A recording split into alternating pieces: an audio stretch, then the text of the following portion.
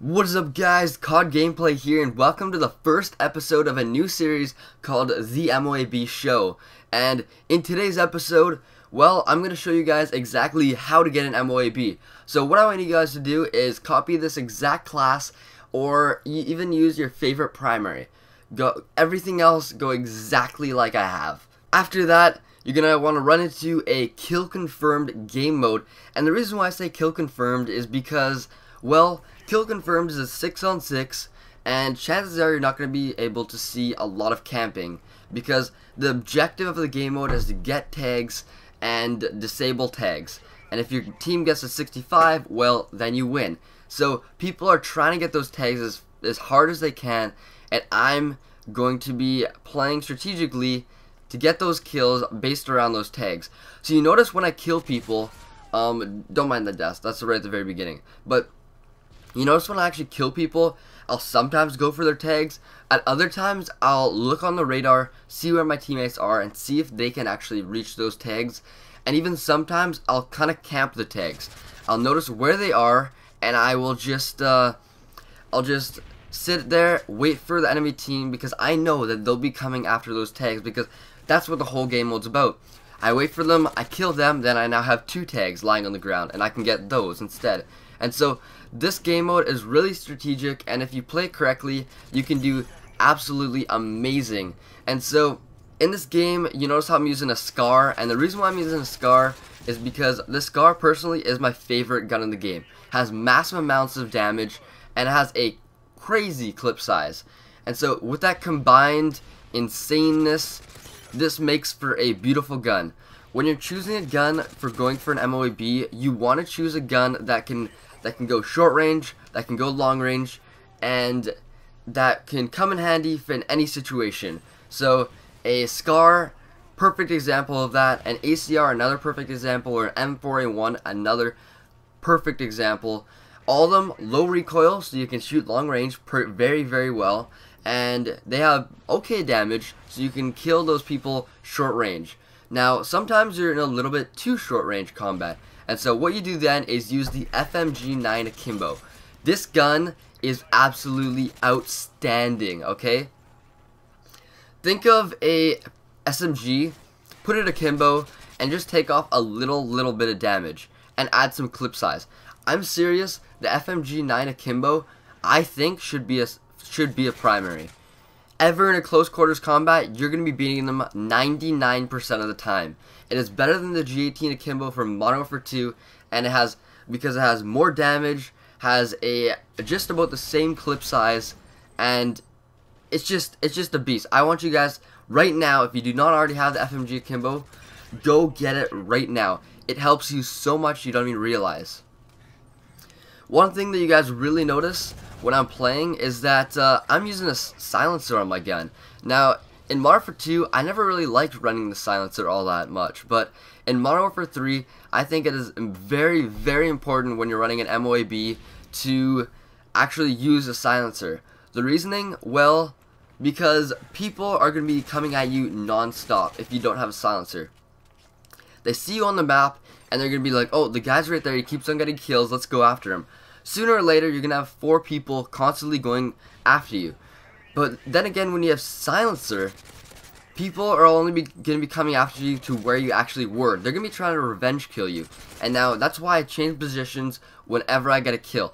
I get a kill, I move. I get a kill, I move. And I change my position because I know when you're getting this many kills with your gun, they're going to want to kill you and revenge kill you. And so, if you don't move, you're going to die. Just straight up, you're going to die. And so, also another thing that you notice is how I'm moving around the map. I'm moving around the map in an outside formation.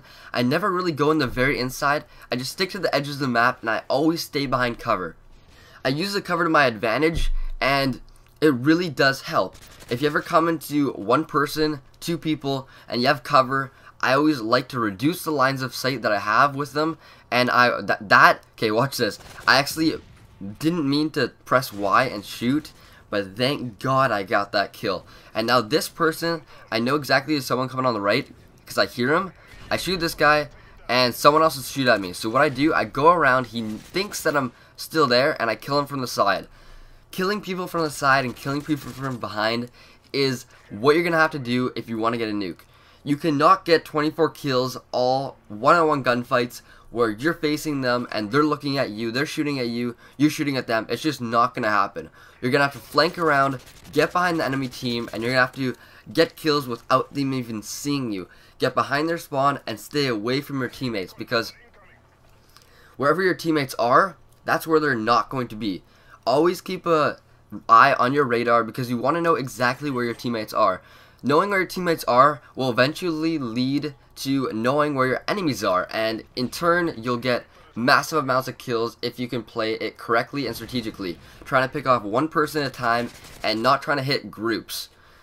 Another thing that you notice is that I am actually using this specialist kill streak.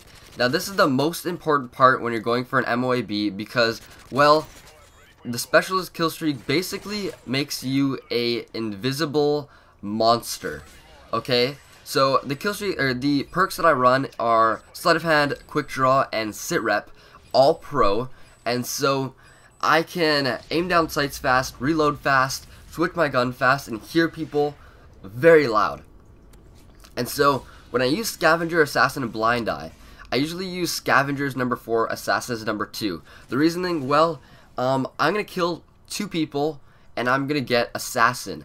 Now I'm gonna be invisible on the UAV, and that'll help me loads. I will go around the map, I have a silencer, and I'm invisible to UAV. What else can you want? Well, at the 6th kill streak that I have is Blind Eye.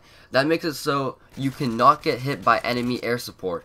Obviously that doesn't include airstrikes, but it includes all like helicopters and stuff that'll actually shoot you. And so Blind Eye combined with Assassin basically makes you invisible. And then I have Scavenger on there, well, because you do not want to run out of ammo. You have a good gun in your hand, you have a silencer, you have a SCAR. You do not want to be picking up very many other guns if you don't need to. And so with the FMG 9 akimbo and that, you're going to be destroying kids all day, every day. And that is why this setup is so amazing, and I suggest everyone use this, because it will turn a, let's just say, a 13 kill streak honestly into at least a 17-20 kill streak.